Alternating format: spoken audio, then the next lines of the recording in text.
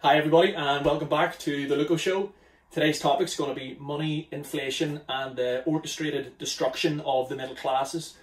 We're going to cover three main points quite briefly today. Friedman, 2020-21 roadmap and what can I do? What can you do in order to best protect yourself in this crazy, uncertain, insidious environment in which we're finding ourselves?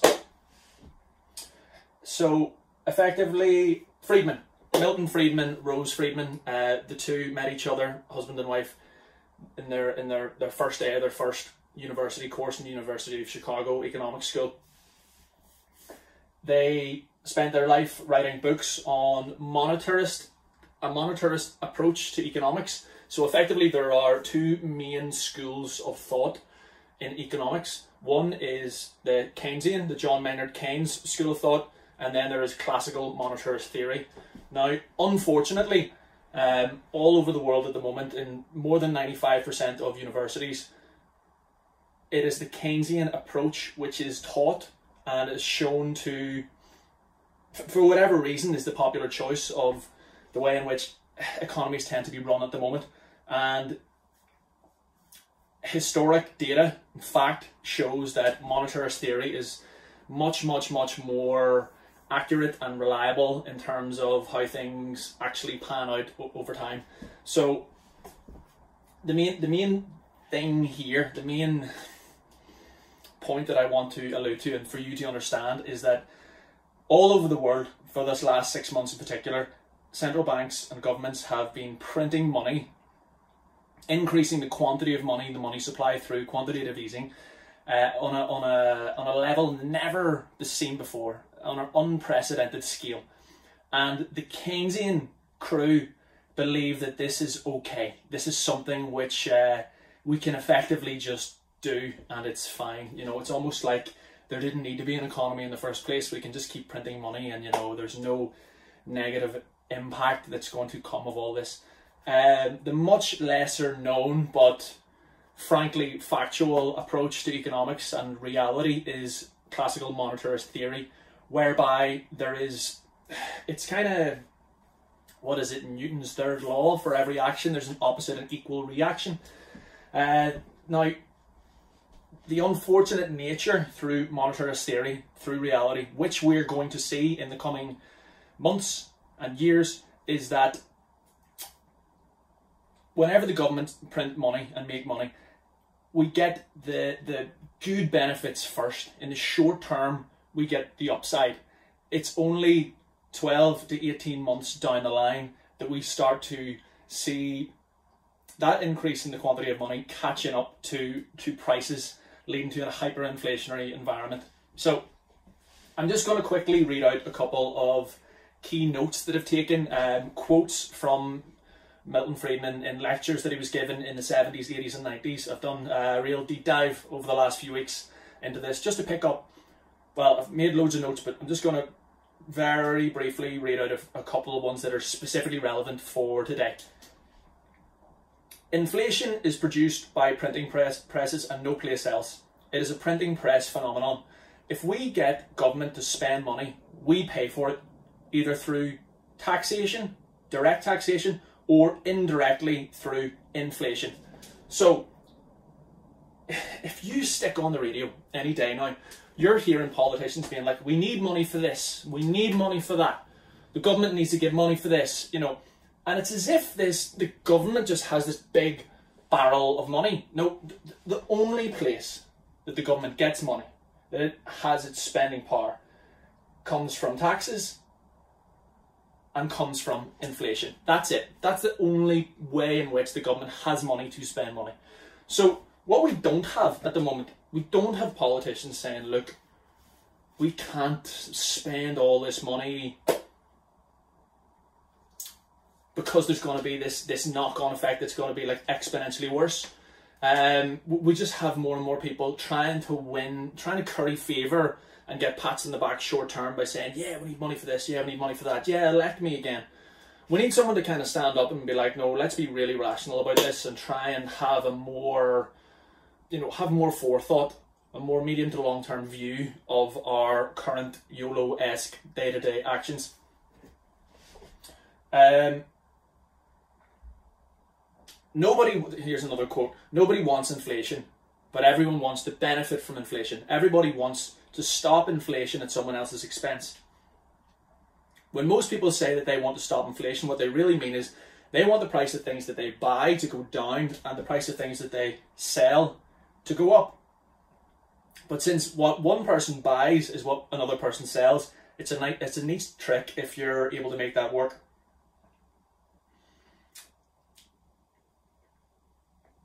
Okay, we're going to move on to the meat now of Friedman's explanation through historical data as to the impact and the effect of the quantity of money. Just so you have an idea of where we are right now today in relation to all the money that's been printed over the last 6 months and where it's going to lead us, because the landscape of our economy is going to change drastically, and the landscape of our day-to-day lives is going to change drastically over the next 1, 2, 3 years and beyond.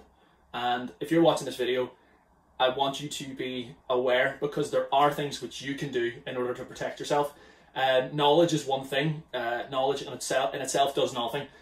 Knowledge needs to be backed up with action in order for you to actually avail of the knowledge and protect yourself effectively.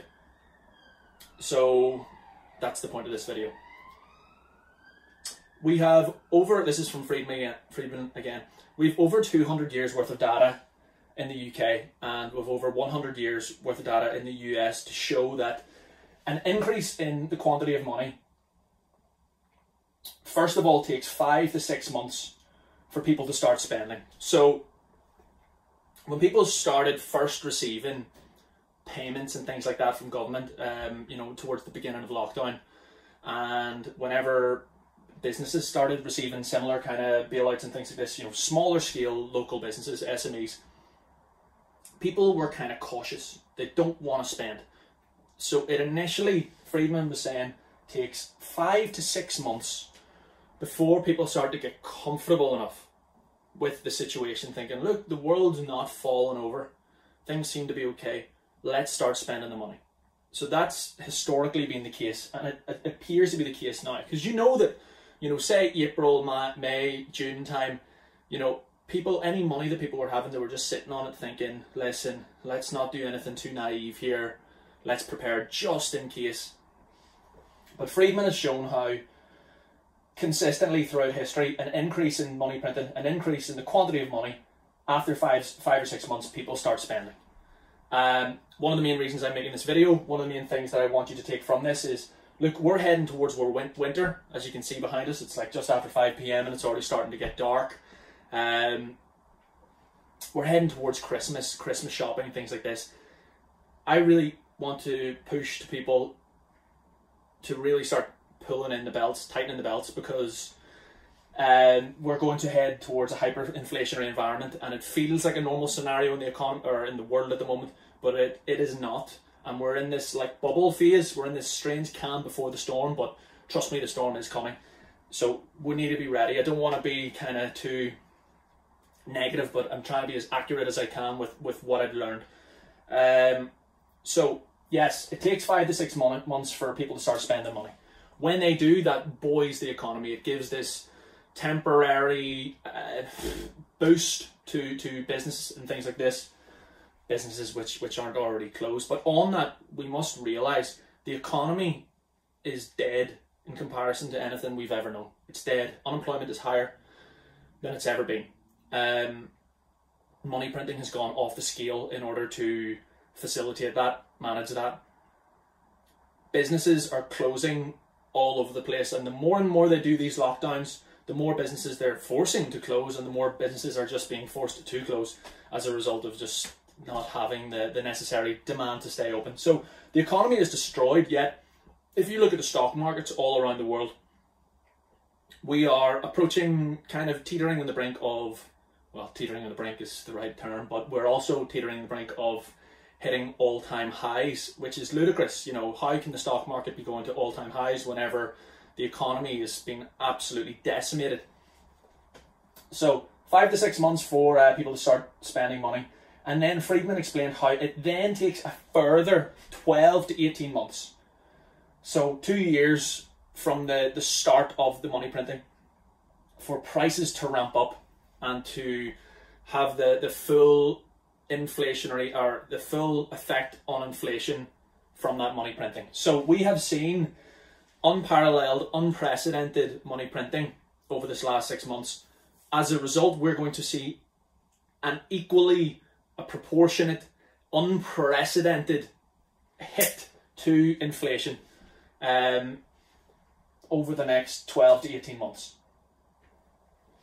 Okay, that's all the Friedman notes that I'll explain to you today. There are so many different like trading analysis tools that you can use to see that professional money, like the big banks, the JP Morgans of the world, are unwinding and offloading their positions in the stock market at the moment. And what's happening at the moment is, again, there are numerous sources of information that you can see which show that hedge funds, pension funds, and retail money, which is basically you and I, the ordinary person, are getting more and more and more involved in the stock market. And while they're doing that, the big banks of the world are offloading their positions and moving out. So they're getting ready, in effect, to crash the market. And I don't know, it's an insidious game. I don't know if anyone or any organization specifically knows when this is going to happen, but the best way I can understand it and perceive it is it's like musical chairs.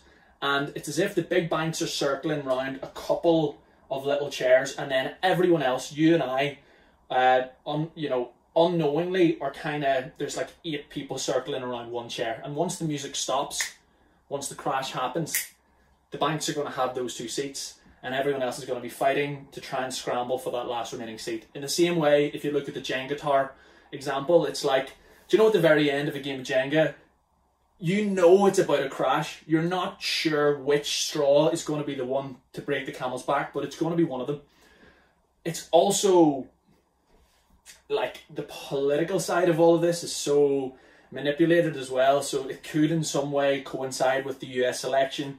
It could be after that, say, if Biden wins, it could be something to do with, if he is to suggest or to say that they're going to increase capital gains tax because they're pushing towards this more globalist, centralized, socialist, awful, tyrannical way of governing you and I, with a reduction in freedoms and all sorts of things that you do not want in life. We're going to see an utter capitulation of the stock market. Now, there are a number of ways this can happen. This can happen in a short period of time, really dramatically, or it can equally happen like through this like slow bleed over years. But initially, you better believe the initial fall will be dramatic. Now, this is why I'm saying orchestrated destruction of the middle classes. Right, yesterday, so 2020/2021 roadmap, we might even go a slight few more years in 2022, 2023, but call it 2020/2021 roadmap. We're going to have a market crash, right? To my best understanding of how the markets are all panning out at the moment, I believe there's going to be a pan sell-off. Not just the stock market's going to crash, but gold and silver, where people are rushing to for kind of the traditional hedge, they're becoming a speculative market. I believe they're all going to tank as well. Equally, cryptocurrency. So I think the cash, if you're able to just sit, any money that you have, just sit on cash. Don't listen to people saying that, oh, but cash, doesn't do anything for you because of inflation. Yeah, that's true. That's true over like a 10-year period of time, but it's the safest thing to sit on if everything else is going to absolutely capitulate. Now, pensions, and people don't appreciate this enough. They don't think about it enough.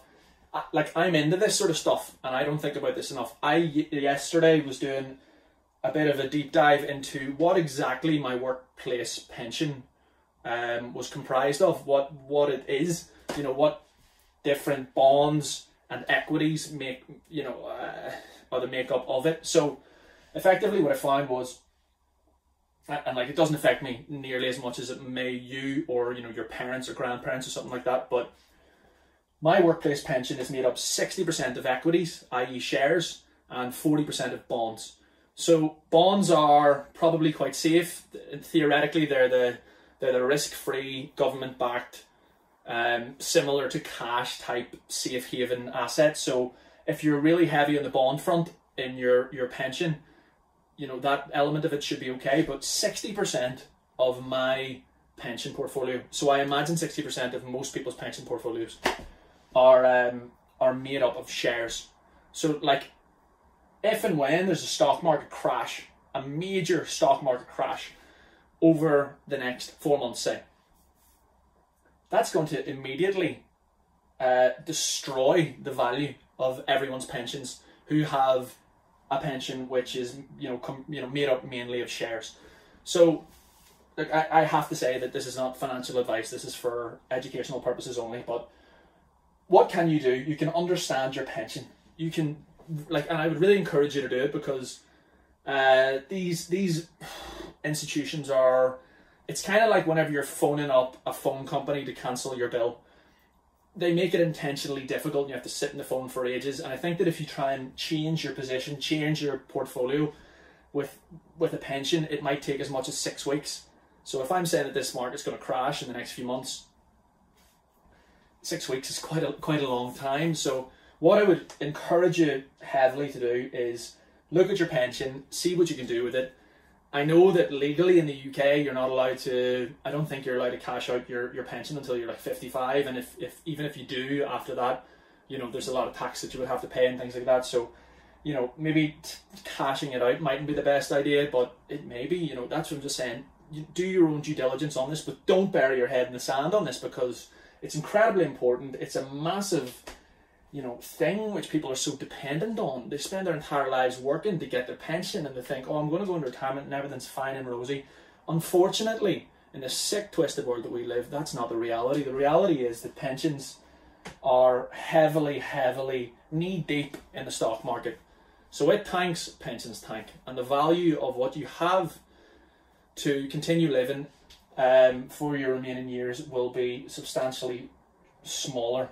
And this is the worst thing, right? Because if I think about a typical 60-year-old, say, you know, soon to retire or slightly older, just retired pensioner, they're probably going to have some sort of exposure to some sort of stock market in terms of like having some shares, right?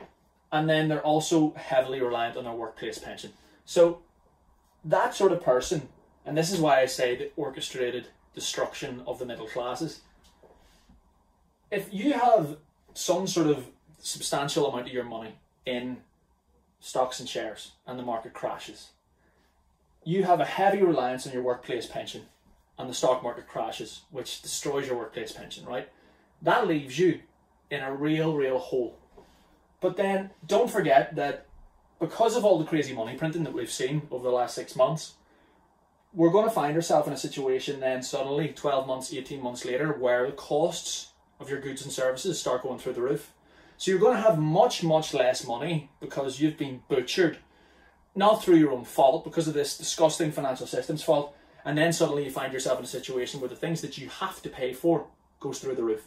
So what I have here is, on this roadmap, is market crash, pension collapse, supply squeeze, hyperinflation. So one more thing that will lead to a hyperinflation is a scenario where there's a supply squeeze. And what I mean by that is, so businesses are closing, they're being forced to close the world over. Now, whenever there are less businesses operating, there's less supply in terms of goods and services which we all want/need. And whenever we get to a situation where there are much fewer products, produce, food, even things like that we need, when there's more people, when the demand is there in terms of more people, or everyone still wants this thing, but the supply is limited, it becomes a scarce resource. And as a result of that, that will force up the prices. So if you're forcing up the prices in that front, and in addition we've got this inflation happening because of the increase in the quantity of money over these last months, you've got this tsunami effect where, you know, inflation just goes into this uncharted territory where we in our lifetimes have never experienced it. You know, we've had crazy hyperinflation in Zimbabwe and things like this where, you know, you can see they're currently on the US dollar, but they used to be on like the Zimbabwean dollar, where it was something you could get like $100 trillion note, which could maybe buy you, you know, a banana or something crazy like that. So this is the scenario that historic precedent and data suggests that we're heading towards, based on the ways in which the central banks and government are operating all around the world, regrettably. So, look, I know this is real negative, but it's just reality. You don't hear this in the news, right? So, like, I know that there's a lot of times are tough in terms of the kind of clash between those who are right-leaning, those who are left-leaning, on so many issues at the moment. I think that tolerance is something that we're completely missing at the moment. The ability to listen, the ability to think, here, maybe I'm wrong about this, maybe I can learn something from you. But my point is, yeah, I would encourage everyone, especially those who are kind of, they get all their information from mainstream media and the news, to start looking at it and realizing that this sort of conversation is not being had on the news, not, you know, by a long stretch. If anything, they're trying to calm things, make things, and not in like a, you know, don't give them the benefit of the doubt. It's more insidious than that. Most of these organizations are owned by large corporations who also own the biggest banks in the world, and this whole thing, that's why I say it's orchestrated in such a way so that effectively we just move into this like two-tier system where it's those who have everything and then everyone else, and everyone else just becomes this weird sort of, I don't know the motives or whatever it is that they're, but it's not good. Whatever it is they're trying to move us towards, it's not good. And freedoms are important. You know, we've forgotten so quickly since World War II, whatever, like millions and millions of people died to try and ensure that we had freedom all over the world, and we're just throwing it away like spoiled little entitled fools. And we're gonna learn the hard way. But there are things that we can do. Understand your pension, underspend and save what you can. So yeah, Christmas is coming up. There will obviously be temptations to finally relax, spend a bit, enjoy. Look, things are going to get increasingly crazy. So I would encourage you to, you know, you just need to have loved ones and spend good quality time with each other to enjoy Christmas. If Christmas is about baby Jesus being born, say some prayers, you know, think about him. Remove debt obligations. Yeah, stop buying cars on debt, on credit. Stop doing it. Literally, the chances are you're not going to be able to pay it off if it's a 3 to 5 year payment or whatever. Stop buying new homes on 90% mortgages. Now, there are different ways in which I'm looking into how this is all going to affect the housing market. Ultimately, it's going to end up in like a crash. A part of me thinks that the housing market crash might actually not occur for another couple of years, because they're just going to hit you at every turn with challenges and obstacles and crash after crash after crash. But if the housing market crash doesn't coincide with this market crash, you better believe it'll come shortly after that. So when I'm saying remove debt obligations, I'm thinking, look, you need to have a real hard look and audit at your own life right now, and start thinking, look, the other thing is, we're going to move. Like, if you think that this remote working thing is just a temporary thing, it's not. If you're in a position where, you know, you're living somewhere where you have a 90+% mortgage, it's a bit of a squeeze, you know, on a good day, what do you think it's going to be like in 2 years, whenever the cost of all your goods and services goes up? Or in 5 years, whenever your fixed rate becomes a variable rate and suddenly, potentially, the rate's much higher? You know, I'd encourage you to go and watch a few videos from the Great Depression. You can see them on YouTube or whatever, and like, people just think that this isn't going to happen again, this sort of thing isn't going to happen again. It's already happened. It's playing out right now. And the worst is not, you know, we've not even cracked the surface on what's going to unfold over these coming years. So tough choices, tough decisions need to be made. But if you kind of consolidate what you have, if you're really kind of stoic, you forego short-term pleasures for long-term protection and security, you know, you'll be a much happier person for it. much more secure person for it, and you'll know that you've been smart with whatever it is that you have. So think about it. Careful with temptation to join euphoria. So yeah, like there are different, like I'm constantly looking at investing in videos and economics and things like this. I'm interested in these things on my phone. So I've always had Trading 212 pop up on ads and things like this on my phone. I've started to notice them on the radio, on television ads, just everyday Joe type things. So there is this growing encouragement throughout media and things like this and ads and everything to get people to join the stock market. But that's because the big boys are offloading all their positions and they need people to buy off them in order to unload them. You can't just sell shares. If you want to sell a share and you want it to be sold at that current price, you need there to be a buyer. So what do? You encourage average Jane and Joe to do that, and then you leg it and crash the market, and life's over for the ordinary person. So be careful with your temptation to join euphoria. I was actually going to end this video on a bonus of like a real short-term play that I was going to recommend that people do in terms of buying shares, but it goes against the principle, so I'm just going to leave that. Just, you know, if you're already in these markets, I would really encourage you to start laddering out, look at legging it ASAP, and just be really careful if you start hearing over the next few weeks a lot on the media or even friends making money on different things or whatever. Just chances are, if you get in after hearing something like that, it'll be game over for you. So last point, community. There's always going to be someone in a worse position than you. And people, like, in scenarios like this in the past, people have never got through just by like looking after number one. It doesn't work. And even if it did work, you'd have no fulfillment and you'd have something eaten away at you internally, because you're going to become increasingly aware over these coming months and years of how challenging and difficult things are for so many different people. So in any scenario where you can, adopt that JFK mindset of ask not what your country can do for you, but what you can do for your neighbour, your friend, your relative, even if you don't like them. Love thy neighbour and all that jazz. Legitimately, like, we need to be there for one another, and we need to call out BS wherever and whenever we see it. We need to start taking more of an active role. I would encourage you to start taking more of an active role. If you hear something, some politician asking for, let's get loads more money printed for ABC or whatever, just be like, nah, it doesn't work, and you're putting us in jeopardy, you know. Or if you see our freedoms being removed, or someone suggesting something that'll in some way limit them, just start playing an active role as best you can. Even if it's just giving people good advice, passing on other knowledge that you have, sharing stuff with me, and I'll regurgitate it as best I can.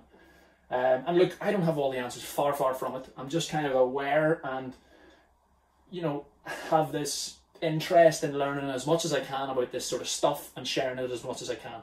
So, yeah, subscribe to the channel and share and prepare. If you know, if you think that people can benefit from this, please do share. I'll be doing much more frequent video updates. Yeah, soon enough. I've actually just handed in my notice to work, and I'm going to be doing things like this and podcasting and things like this on a full-time basis from the start of the new year. I have to work out quite a lengthy notice period before then, but yeah, it'll not just be covering economic updates, it'll be much more all-encompassing than that. But yeah, this is what we're going to be doing. So I appreciate it if you've watched this far, and yeah, God bless, keep the faith.